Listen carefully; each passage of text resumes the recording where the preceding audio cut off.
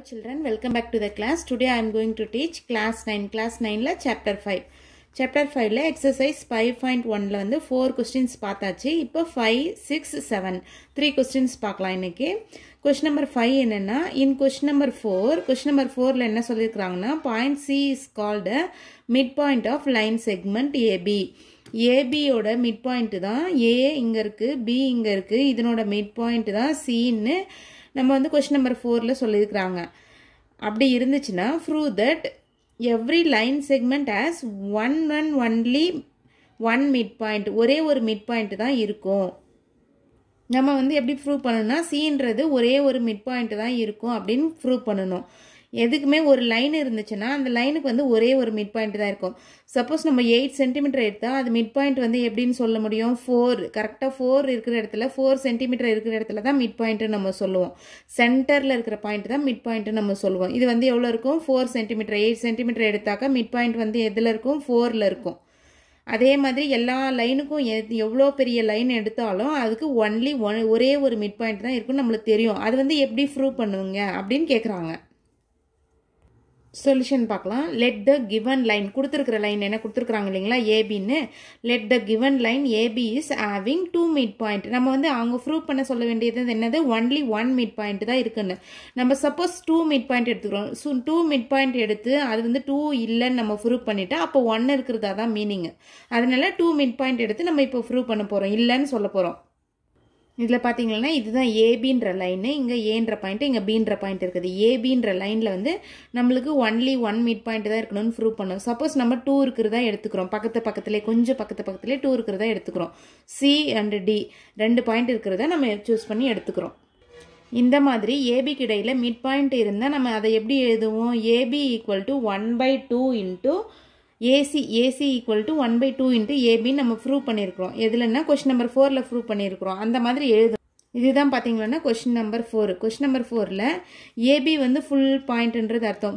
இப்போ ABன்ற வந்து 6 cm இருந்தா AC எவ்வளவு இருக்கும்? AC வந்து mid pointல இருக்குது. அப்ப இது எவ்வளவு இருக்கும்? அதுல பாதி தான் இருக்கும். பாதின்னா என்னது? 3 தான் இருக்கும்.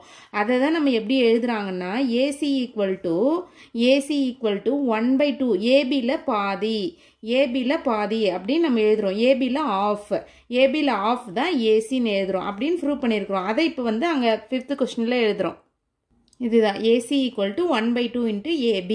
ACன்றது AB ல பாதி. இது ஒரு மிட் பாயிண்ட் செப்பரேட்டா எடுத்து இது ஒரு ஈக்குவேஷன் நம்பர் 1 ன்னு எடுத்துக்கிறோம்.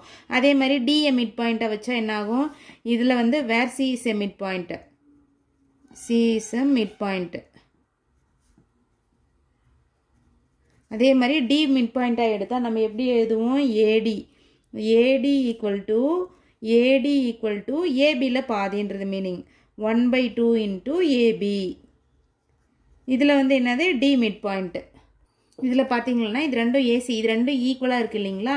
ACயும் சேம் வேல்யூ தான், ADயும் சேம் வேல்யூ தான்.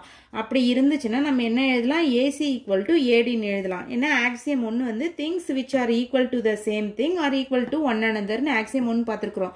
ஒண்ணுக்கு ஒண்ணு ஈக்குவலா இருந்தா அது வந்து இந்த சைடு இருக்குது நம்ம ஈக்குவலா எழுதலாம்னு பார்த்திருக்கிறோம். கம்பேர் பண்ணி நம்ம இது ஈக்குவலா எழுதிடலாம். comparing 1 and 2 AC equal to AD. என்ன இது ரெண்டும் ஈக்குவலா இருக்கு இல்லீங்களா? அப்ப இது ரெண்டும் நம்ம வந்து ஈக்குவலா எழுதிடலாம். இதுதான் ரீசன்.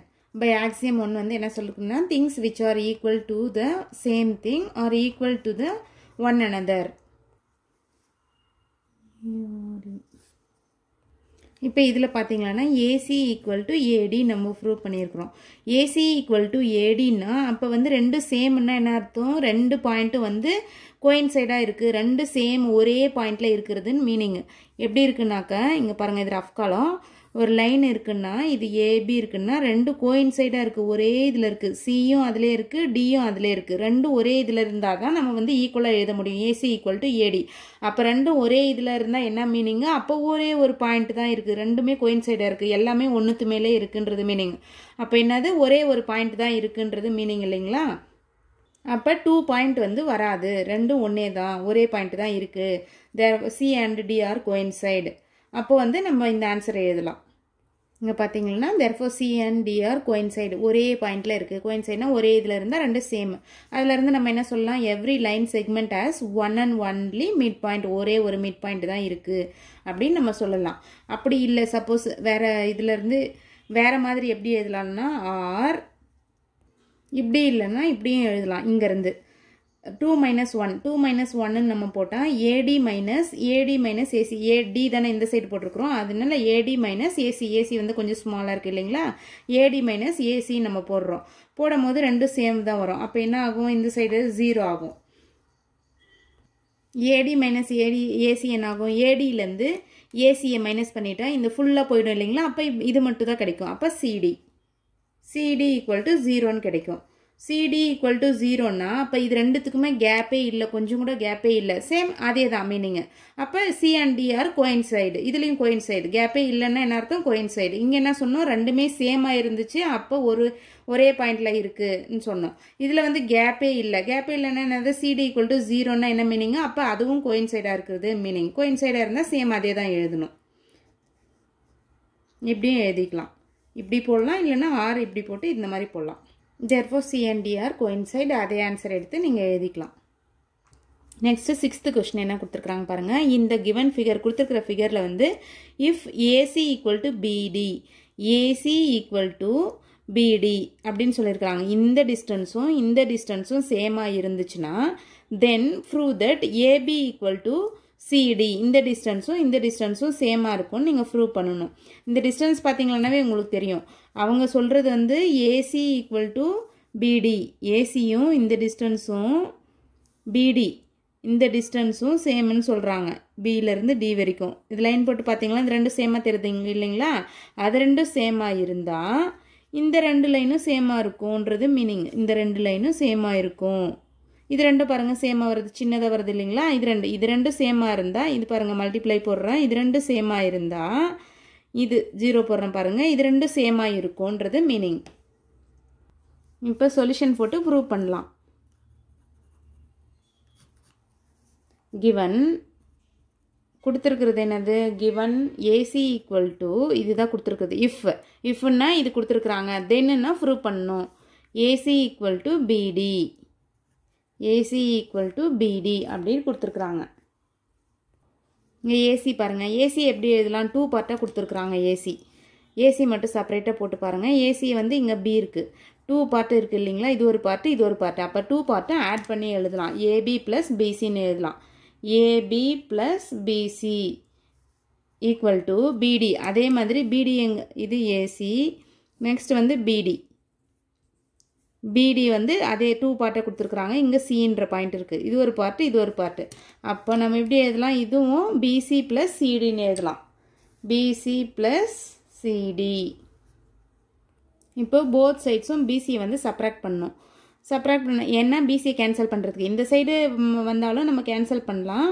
ஆனால் இந்த சைடு வந்தீங்கன்னா எப்படி இருக்குன்னா, AB plus PC minus PC equal to CD அப்படின்னு இருக்கும். பிசி கேன்சல் பண்ணிவிட்டு அப்புறம் ஏபி ஈக்குவல் டு சிடின்னு எழுதலாம். இப்போ நம்ம போத் சைட்ஸ் கம்பேர் பண்ணி போத் சைட்ஸும் சப்ராக்ட் பண்ணுறோம். ஏபி ப்ளஸ் பிசி, அது கன்ஃபியூஸ் ஆகும் உங்களுக்கு, அதனால இப்படி போட்டு ரெண்டு சைடும் பண்ணால் கன்ஃபியூஸ் ஆகாது. PC minus PC equal to PC plus CD minus, ரெண்டு சைடும் பிசியை வந்து மைனஸ் பண்ணுறோம், பிசி கேன்சல் பண்ணுறதுக்காக. இப்போ ப்ளஸ்ஸு மைனஸ் என்னது கேன்சல் ஆகிடும். அதே மாதிரி இங்கே ப்ளஸ்ஸு இங்கே மைனஸு மைனஸு கேன்சல் ஆகிடும். ரிமைனிங் என்ன இருக்குது, ஏபி ஈக்குவல் டு சிடி. இது என்ன ஆகும்னா, இந்த சைடு ஃபுல்லாக இருக்கிறதுனால PC minus CD equal to 0 அப்படின்னு நம்ம போட்டு கேன்சல் பண்ண பின்னாடி திரும்பி சிடியை வந்து அந்த சைடு கொண்டு போகணும். டபுள் ஒர்க் இருக்குது இது இந்த மாதிரி பண்ணால். அதனால் நம்ம வந்து போத் சைடும் சப்ராக்ட் பண்ணி இப்படி எடுத்துக்கிறோம். ரெண்டு பக்கமும் ஒன்று ஈக்குவலாக இருக்கும்போது நம்ம ப்ளஸ்ஸும் பண்ணலாம் மைனஸும் பண்ணலாம், எது பண்ணாலும் வந்து ஆன்சர் வந்து ஈக்குவலாக தான் வரும் ஆக்சியம் படி. அதனால தான் நம்ம பிசியை வந்து ரெண்டு சைடும் மைனஸ் பண்ணியிருக்கிறோம். அதுக்கு நீங்கள் வேணால் ரீசன் எழுதிக்கலாம். when equals are subtracted from equals remainders are equal நீங்கள் எழுதிக்கலாம். இந்த மாதிரி எழுதிட்டு கூட when equals are subtracted from equals remainders are equal இந்த மாதிரி எழுதிட்டு கூட நெக்ஸ்ட் லைனில் வந்து ஏபி ஈக்குவல் டு சிடின்னு எழுதலாம். இதுதான் அவங்க ப்ரூவ் பண்ண வேண்டியது, நம்ம ப்ரூவ் பண்ணிட்டோம். Next, 7th question. 7th question என்னன்னா, why is axiom 5 in the list of Euclid's axioms considered a universal truth? Axiom 5 வந்து ஏன் universal truthன்னு சொல்றாங்க அப்படின்னு கேக்குறாங்க. Note that the question is not about the fifth postulate. Postulate சொல்ல axiom சொல்றாங்க. Axiom என்னன்னா பார்க்கலாம் வாங்க. இதுதான் பாருங்க fifth postulates, fifth axioms. The whole is greater than the part. இதுதான் ஏன் இது யூனிவர்சல் ட்ரூத்னு கேட்குறாங்க. எப்பயுமே வந்து ஹோல்னா என்னது, ஃபுல்லாக இருக்கிறதுன்றது மீனிங். பார்ட்னா என்னது, அதில் ஒரு பார்ட்டு தான் பார்ட்டு. இப்போ நான் வந்து எக்ஸாம்பிள் என்ன கொடுத்துருக்குறேன், சர்க்கிள் கொடுத்துருக்குறேன். சர்க்கிளில் வந்து ஒரு பார்ட்டு மட்டும் இங்கே வச்சிருக்கிறேன். இந்த பார்ட்டை விட ஹோல் வந்து பிக்காக தானே இருக்கும், ஹோல் வந்து பிக்காக இருக்கும். அது ஏன் யூனிவர்சல் ட்ரூத்? எல்லாராலும் நம்ம வந்து எல்லாரும் ஏற்றுக்கலாம் இல்லைங்களா. ஹோல் வந்து பிக்காக தான் இருக்கும். ஒரு பிக்கு சாக்லேட் இருந்தாக்கா அதில் சின்ன பார்ட் வந்து அது சின்னது தானே, அது ஹோலை விட சின்னது தானே, ஹோலோட ஸ்மால் தானே, அதுதான் எல்லாராலும் ஏற்றுக்கொள்ளப்பட்டது நம்ம சொல்கிறோம். பாருங்கள், அதுதான் நம்ம எழுதியிருக்கிறோம். த ஹோல் இஸ் என்னது, ஃபிஃப்த்து ஆக்சியம்ஸ் என்னது, the whole is always greater than the part. ஒரு பார்ட்டை விட பிக் ஒன் வந்து பெருசாக இருக்கும் அப்படின்னு சொல்கிறாங்க. ஹோல் வந்து பெருசாக இருக்கும். This is true in all situation. எல்லா சுச்சுவேஷன்லேயும் இது ட்ரூ தான். நம்மளே வந்து ஒத்துக்கலாம், எல்லா சுச்சுவேஷன்லேயும் இது ட்ரூன்னு ஒத்துக்கலாம். Hence it is considered A universal truth. இது வந்து யூனிவர்சல் ட்ரூத், உலகளாவிய உண்மைன்னு சொல்கிறாங்க.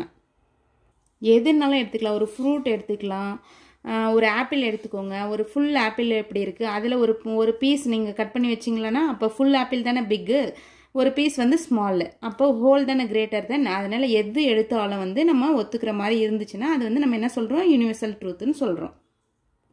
ஓகே சில்ட்ரன், நான் போடுற வீடியோ உங்களுக்கு பிடிச்சிருந்தா லைக் பண்ணி சப்ஸ்கிரைப் பண்ணிக்கோங்க. நெக்ஸ்ட் வீடியோவில் நம்ம மீட் பண்ணலாம். ஓகே, பாய்.